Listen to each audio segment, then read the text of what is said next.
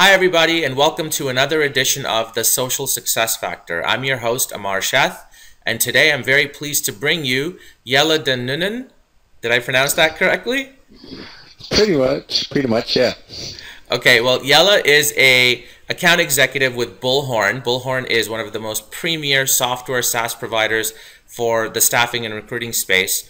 And he contacted me and we had a chance to talk about how he's using social selling to really make a big impact for his, not just his numbers, but his entire daily sales routine. So, Jelle, without further ado, welcome to the show. And please tell Thank us a you. little bit about yourself. Yeah, well, thank you. Indeed, I'm sales executive at Bullhorn. I'm covering the mainland of Europe for Bullhorn, setting up that part of the industry. For us, I've been recruited for myself about 5 years ago before I joined Bullhorn, and I've been in social for quite some time. I think it started at the age of 15. To be honest, I was organizing parties, and I was, building a brand, building a network.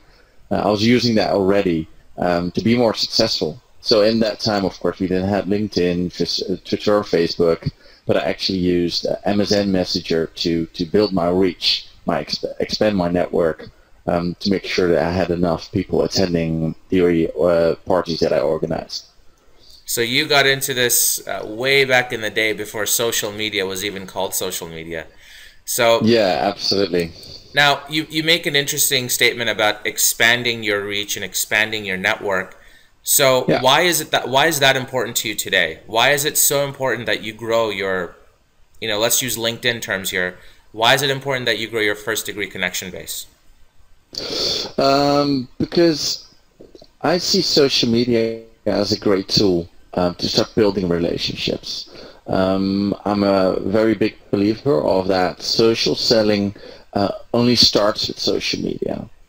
From that moment on, the rest of the relationship that you will maintain is built on that first start that is based from social media. So you have to be social throughout the rest of the process. And LinkedIn, of course, is a very easy network that you can use to build your business relationships, because you can find out basically everything of what they do on the day-to-day business that you can use in your conversations with them. So tell me about some of your successes and if you're able to share numbers, that's wonderful. But if you're able to tell the audience a little bit about your success, that would be great. Yeah, sure, no problem. So I've been using social media for quite some while now, and I actually have a fun fact to start with first. I actually received an official warning for working at a very big staffing firm in the Netherlands when I was using LinkedIn on my day-to-day basis in the summer of 2009. Today, and already for 2 years, it's a required part of their day at that specific company. So it's pretty funny that I was an early adopter to that. So I've been using LinkedIn and another social media for my recruitment experience for a couple of years now.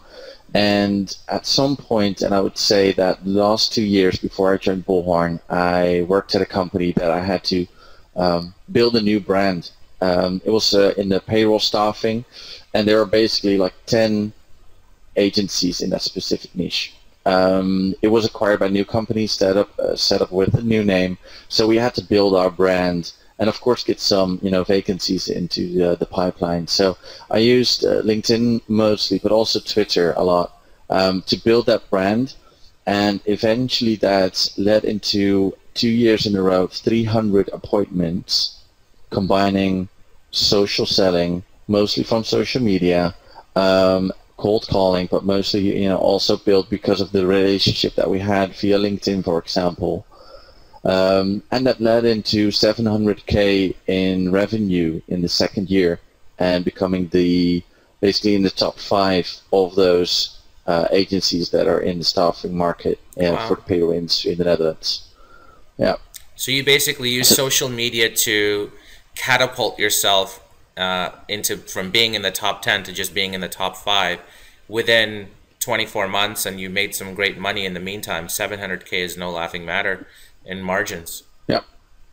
Yeah, absolutely. I used, I mean, I've been in cold calling for quite some time, and I actually, I'm one of the crazy people that actually like to do it. But I did so many cold calling. I was like thinking, how can I do that easier? And using social media or the links that you have with one another on social media, you can use it to make a call less cold, basically. Right. That's how I think about it. Make the call less cold. That's a nice Yeah. phrase. I like it. Yeah. And in your present day at Bullhorn, Jelle, talk to me about some of your successes. Yeah, so I finished #1 at Bullhorn International with a score over 200% on quota, Wow. and I also use social selling to do that, of course. That's fantastic. So I you're think using that LinkedIn and Twitter to supercharge your growth. Absolutely, but it doesn't only start with social media, but it's also social events. I mean, I know my network via social, but also connect with them on events a lot, and I think that's very important in social selling today. That you have to start engaging people on social media, but you have to take it to the next step and connecting them offline and continuing that line that you've set with them on social media, and it actually helped me. For example, I've hosted a local recruitment poker tournament in February this year, and only 50 people were attending, but I've got a pretty sized good deal out of that and already signed 3 deals just by attending that, and all those 50 people know each other by Twitter.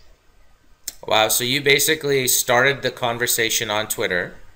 The whole concept was fueled by Twitter. But then you translated that into an offline event. You networked Yep. like a salesperson is supposed to do. That's a part of our job. And you converted that into a sales opportunity. Yeah, a couple already. That's fantastic. So Jelle, what's your advice to salespeople that are afraid or a little slow or just not quite sure if social selling or social media is for them as a part of their day-to-day sales life? What do you have to say to them? First of all, I think that it's very important to know that social selling can make your job easier. I can see myself being more effective, getting more results using social selling than just cold calling and such. I would have to say that I do less cold calling. I do less calling at all, but receive more revenue from it, just by being more effective, because you're using warm relationships. And I think that one of the best examples I can give you, I mean, think about it. When you're calling a CEO of a certain company, you have to get through the receptionist, blah blah blah, and all the hurdles we all know. But actually, they're on Twitter talking about their soccer practice this weekend, or that they're training for a running competition or whatsoever. They're talking because they're talking on Twitter like they're a normal person mostly. And it's easier to connect with that because the step of having a conversation around soccer or football in America, of course, and something like that is so much easier to do on Twitter opposed to giving them a call and just start talking. Yeah, I want to sell you something. They're busy. They don't want to buy you something that they don't need. So, Absolutely. It's a really stupid example, but I go to burger joints a lot. So I'm very known for going to McDonald's and Burger King. But I can actually have a very easygoing conversation around 50 minutes about, burgers and traveling, because I like to show a lot that, I'm living life. So it doesn't only exist out of, eating burgers, but going to Vegas, going on holiday trips, doing hiking, skiing, all kinds of things. And actually, I start to have a conversation a lot about that because people see that from me. So they don't start a conversation with me because I'm working at Bullhorn and I'm a sales representative, but because they see that I'm enjoying life. And people like to see that other people are enjoying life. So basically what I'm trying to say is show the personal side of yourself and use that to get into business with other people. You can connect with them, connecting with their personal part, as well as the other way around, show the personal side of yourself. people like to be able to buy from people. Yeah, So absolutely. show that. And what you're talking about has always existed in sales. We've always tried to, you know, when I got into sales nearly 15 years ago, it was the same advice that I had received, which was people buy from people they like. They need to get to know you first. You need to establish rapport. You need to show them that you're personable, etc. But there's never been a medium to deliver that, right? Because cold calling can't it's deliver actually that. it became easier for us. Exactly. Social media has basically just blown away all the barriers, and it's making it completely easy for us. Any parting words from you, my friend? Sorry? Any parting words? Any last words from you? Any advice? Any motivation?